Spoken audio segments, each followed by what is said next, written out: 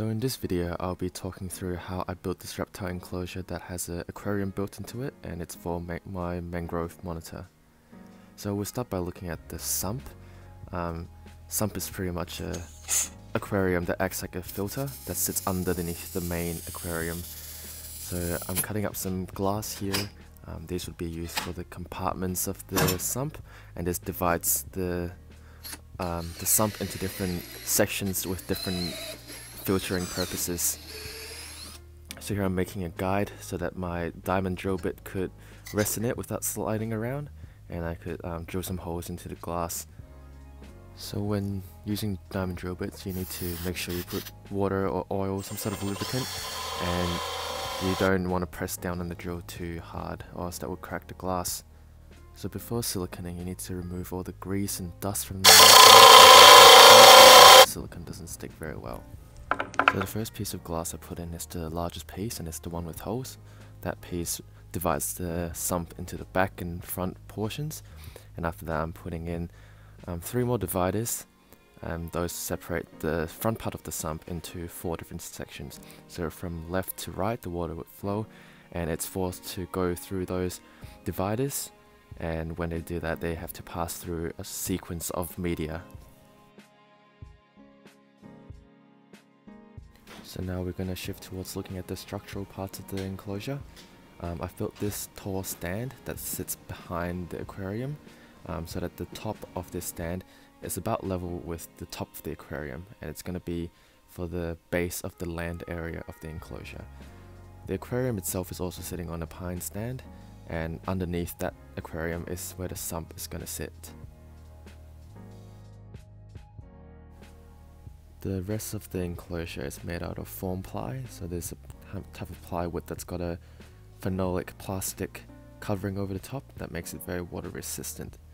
They're usually used for concrete form work, but I find that they work very well for reptile enclosures, especially if you need it to be waterproof.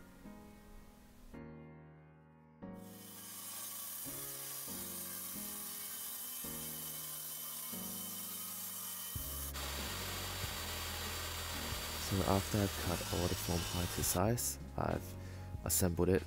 It's like putting up a box. Just need to make sure that you pre-drill the holes and countersink in, so that when you tighten the screws it's not going to crack the foam ply. The foam ply part of the enclosure is pretty similar to all the other reptile enclosures I've done, and I've made videos on those. So if you want to know how to make holes for the vents and the sliding glass tracks, check out my other videos. So here you're looking at the piece of foam ply that sits on top of the tall stand, and this is going to be the land area for the enclosure. So this part is the plumbing of the sump in the aquarium. So first thing I need to do is cut all the PVC pipes to length. I'm using 25mm PVC pipes, and when connecting them I use PVC cement so that that prevents them from falling out or leaking.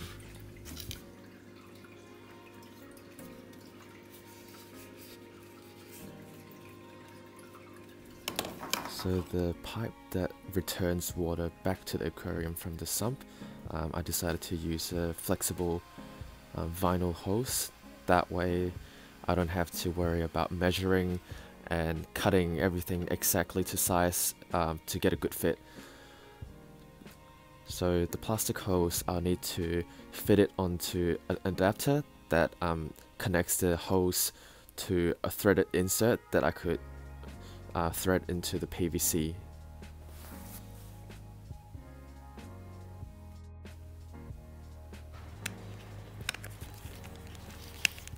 Another benefit of using the flexible hose instead of the rigid PVC pipes is that I could lift the pump out for maintenance, or for changing the pump if it ever stopped working or if it gets clogged. If I use PVC, it would be quite hard to do that. So I took one of my PVC pipes to the drill press and drilled a series of holes across the pipe. So this is going to be the spray bar that returns water from the sump to the aquarium, and it directs water to flow from left to right to prevent any dead spots where detritus and dirt is going to accumulate. So to reduce the amount of evaporation from the sump, I cut up this piece of polycarbonate sheet to the right size and cut a hole on the top and at the back to allow the plumbing to pass through.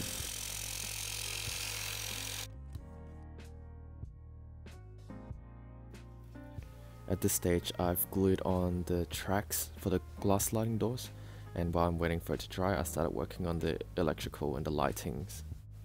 All heat lamps are screwed into a ceramic fitting, and those fittings are resting on a piece of plywood block that acts as an insulator.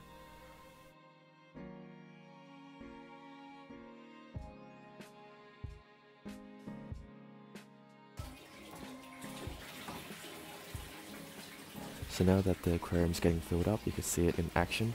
Here's the spray bar that pumps water up from the sump into the aquarium, and as that fills the aquarium up, the water is constantly getting drained back into the sump, so it never actually fill up.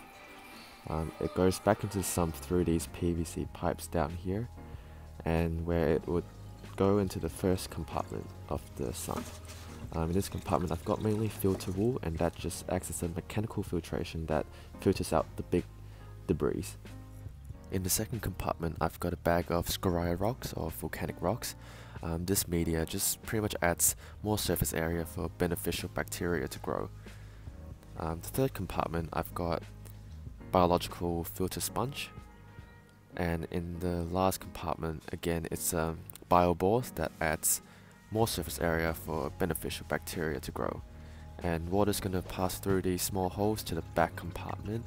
In this compartment I've only got my heater and the pump. There's no filter media in here. That is to prevent it clogging up the pump.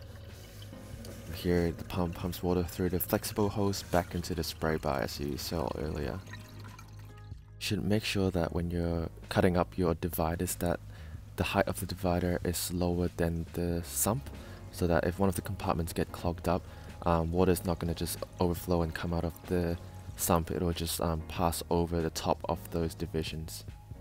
It is also a good idea to mark on the side of the sump what the minimum and maximum water level should be, so that would help you when you're topping up the aquarium. You don't want it to be too low that the water line doesn't cover the submersible pump, because that would overheat the pump when it's running half dry. You don't want to fill the sump up too high as well, because when the electricity goes out or if the pump stops working, some of the water from the main aquarium is going to start flowing down, and you need to take that into account to prevent it overfilling the sump. I'm pretty impatient, so before even getting it done, I've let my mangrove monitor go in to have a swim, and he seems to really enjoy it.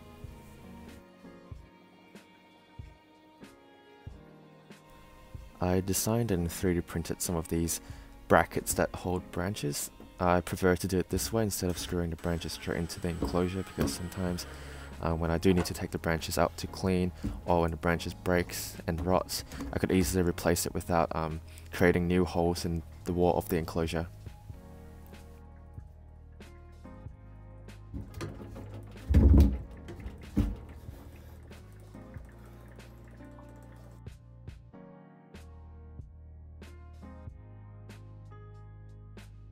At this point, the enclosure is more or less done, and I've added a few pieces of driftwood into the aquarium. That leaches out quite a lot of tannin, but I actually quite like it. It looks more like the actual mangrove habitat in the wild. There were two issues when choosing a substrate for this enclosure. The first one is that you can't really use things like mulch or soil, because when it gets into the water it floats and it will just clog up the filter. The second thing is the monitor is definitely going to be kicking substrate into the aquarium, and that would mix up the substrate in the land area and the aquarium. So I decided to just go with the same type. I used pool filter sand, and that way it's not going to be floating around and clogging up the filters, and also it doesn't matter if it gets mixed up every now and then. I just need to scoop up some sand from the aquarium section and pour it back up onto the land section. So at this stage, the aquarium and enclosure has been running on for more than a year now, and everything's going great. I haven't run into any issues, and the filtration has been working very well. I've added some rainbow cichlids and some mosquito fish into the tank. That actually helps very well with stirring up the bottom of the aquarium to prevent things from settling down in the sand. The mangrove monitor seems to leave the fish alone. I've never seen it try and go for and eat the fish. They get along pretty well. So that's it for today's video. I hope you learned something from this build process. See you next time.